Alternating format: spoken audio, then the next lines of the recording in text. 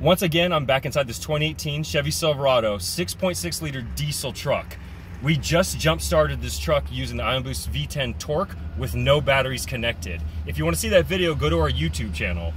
We're going to do it now with this iOnBoost TORQUE V8 to show you how powerful this device is. So let's take a look at the key right here. As you can see, the batteries are still disconnected, no lights, nothing comes on.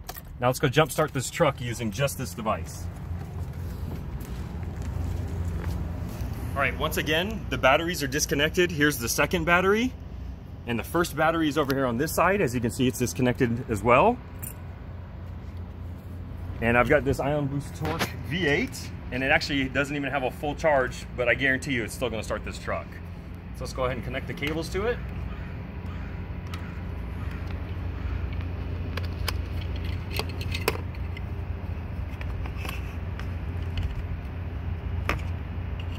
All right, we're all connected, and let's start the truck.